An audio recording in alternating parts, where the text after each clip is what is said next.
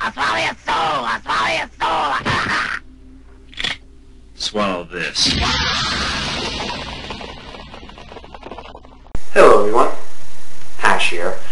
Now, there are animes that have a simple but fun story with great characters, like Dragon Ball.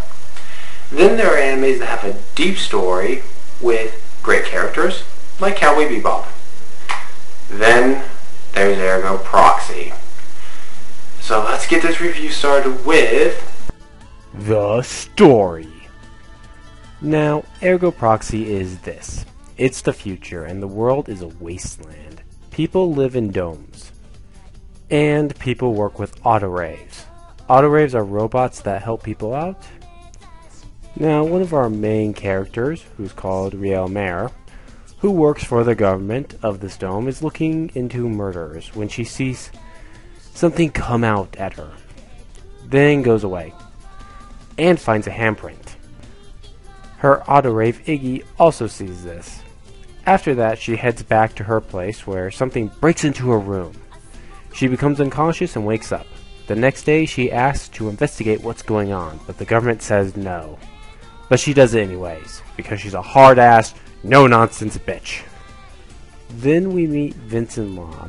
He's trying to become a citizen.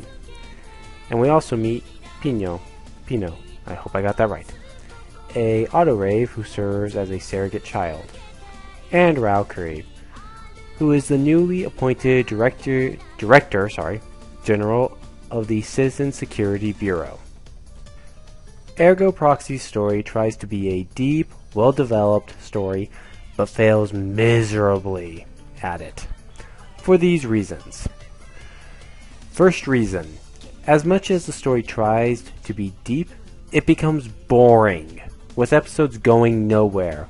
One episode has Pino in a cartoon world where the person living in the cartoon world looks like Walt Disney.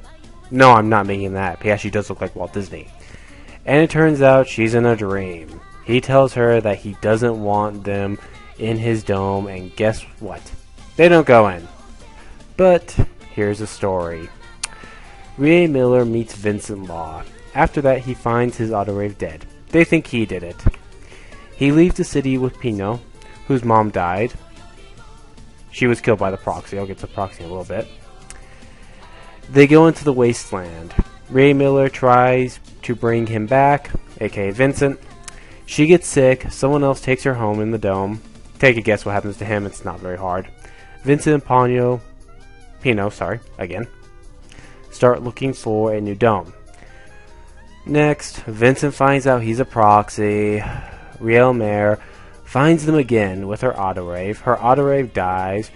Riel Mare, Vincent, and Pino all go to a destroyed dome to find Vincent's memories. Then they have to return back to Riel Mare's dome. Can y'all take a guess what's gonna happen next? It ain't that hard. And it gets destroyed. That's the story of Ergo Proxy in a nutshell. The second reason, the proxy themselves. Ergo Proxy is about the proxy and how they are immortal. They help build the domes. They're messengers from God, and they can turn into monsters. You know what though? I am glad they didn't say they were fucking vampires. Oh, if they had said that, I would have lost my fucking mind. Now, you think that would make a good story, but it doesn't.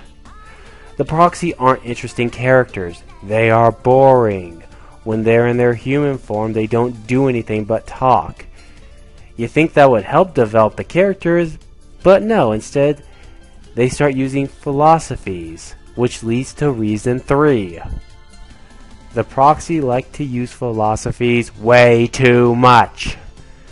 They keep talking about philosophies all the time. It never helps develop the characters.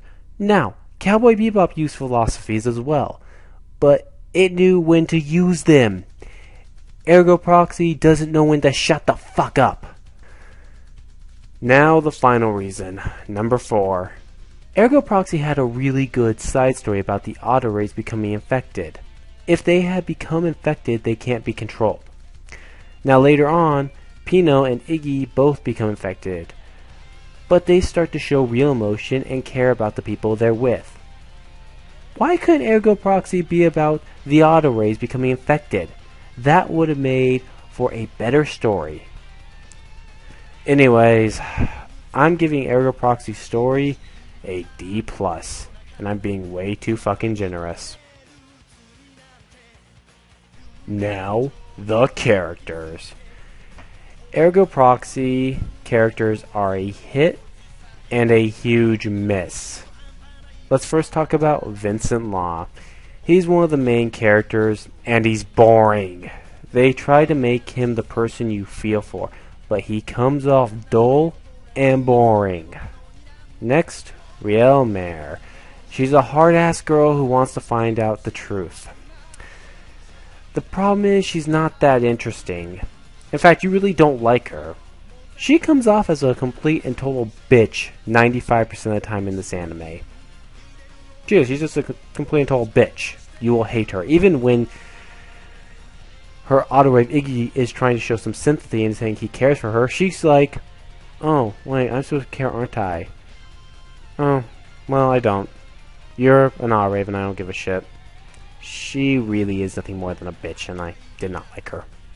Then you have Raoul Creed, who out of all the human characters is the best developed. But you never know what he wants to do. Does he want to destroy the dome or save it? His actions are all over the fucking place. And finally, you have Pino and Iggy.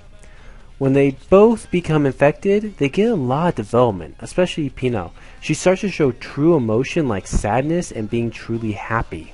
Wow. Two Aures are better developed than the main characters. Anyways, the characters in Ergo Proxy get a C-.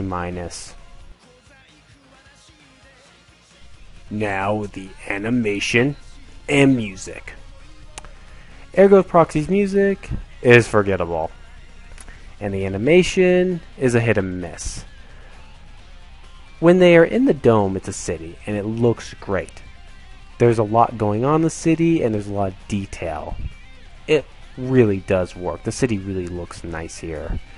The problem is, they're not in the city that much. They're in a wasteland, and the wasteland looks the fucking same, thanks to them using way too much gray.